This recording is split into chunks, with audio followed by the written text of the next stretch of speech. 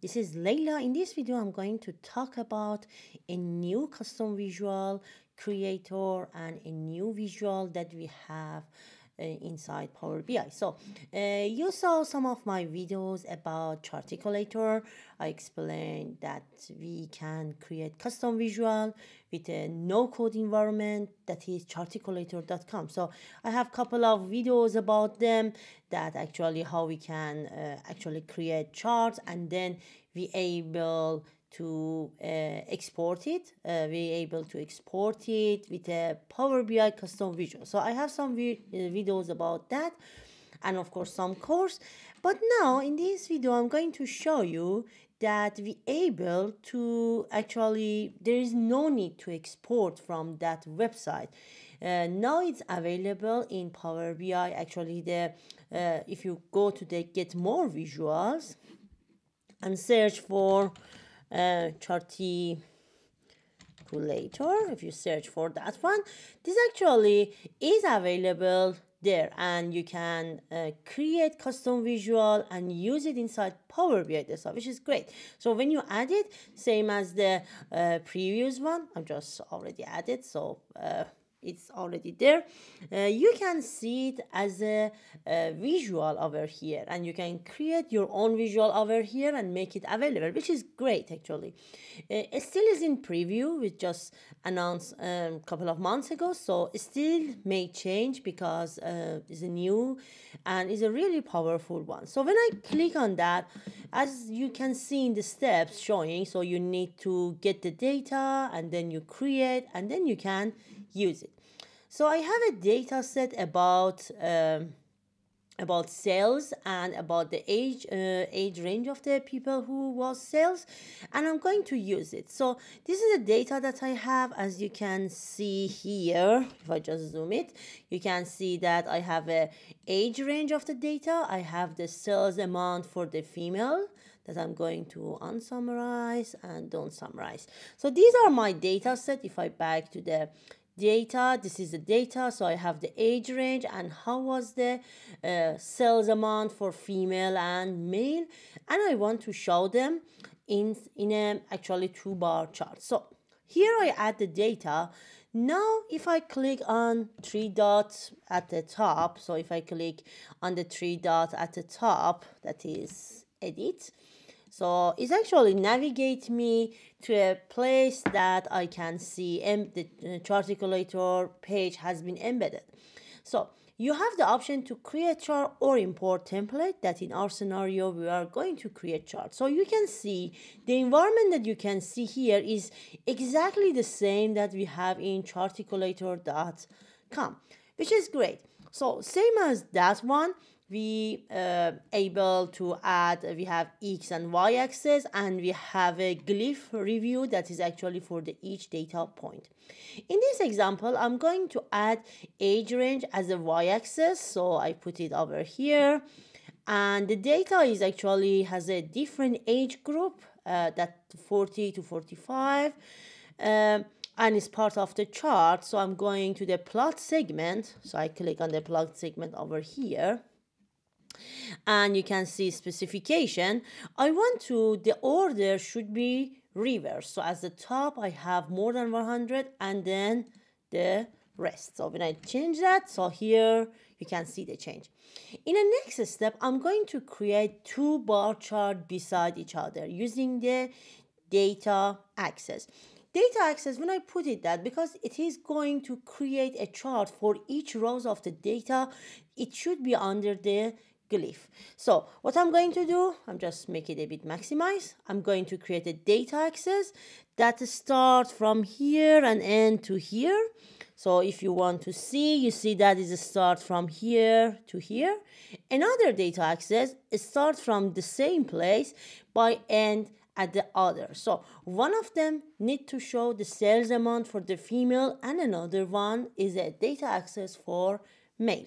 So for the first one, that is this one, I want that it shows the female one, so I drag and drop for the female.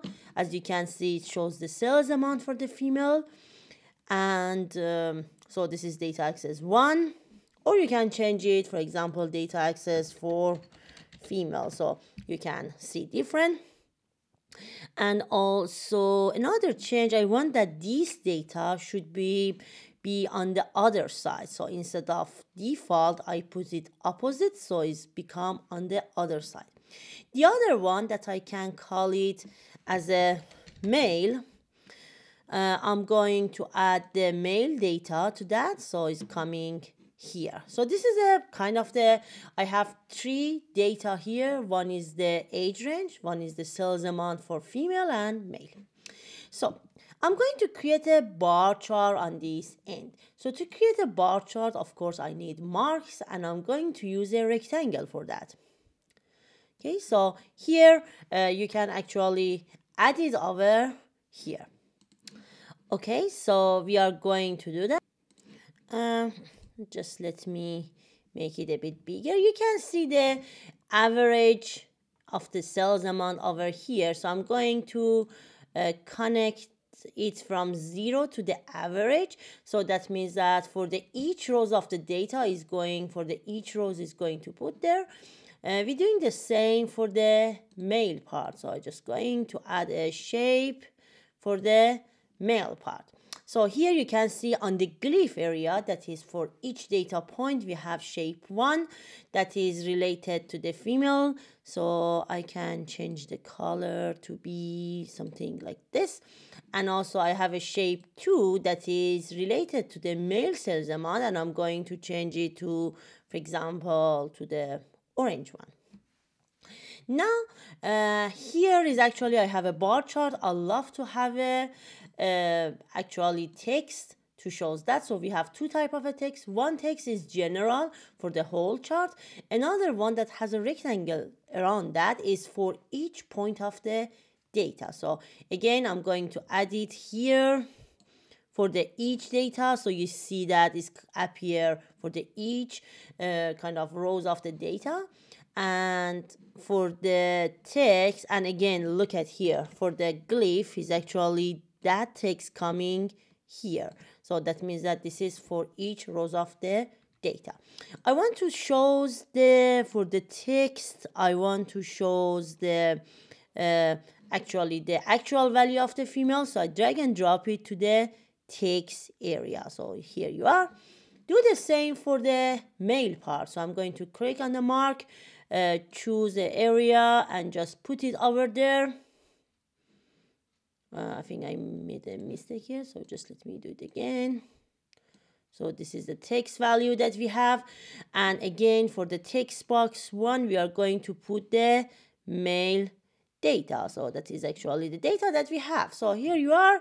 So you can actually show it inside Power BI, so you can add more changes, change the color, everything. Just remember that all of the data points that we have for the each rows of the data will appear on the glyph. If you want to add something to that, you need to design here. But it's something regarding the general chart. For example, if I want to add a title of the chart, I can add it somewhere here. And I can create something like for example, pyramid chart, and it's become a value that we have on the chart area. So now you just save it and come to the area, so you can see it as like this. Still there's some problem with the scaling, but it still is work. So let's try it. So I put a slicer over here, and I choose a different age range. For example, if maybe I choose a couple of them, so you can see that it actually works with a age range. So, or if you, for example, if you have a chart with this one, you can actually it can be impact on the other one. So this is a kind of the interactive chart, and you can actually use it to be for the other one and see that how it actually works. There is some problem still with scaling sometimes. So for example, sometimes it doesn't accept some of the scaling. That I think that issue will be solved as actually its progress. So it's still some problem with the scaling thing, but it still is actually working fine for some really scenario. So that's a thing. So I hope you work with that and you hope you enjoy it. I will post more videos about that and new updates, and also any kind of problem solving regarding the scaling in the Power BI. I will definitely upload and talk about that. Thanks so much for watching this video.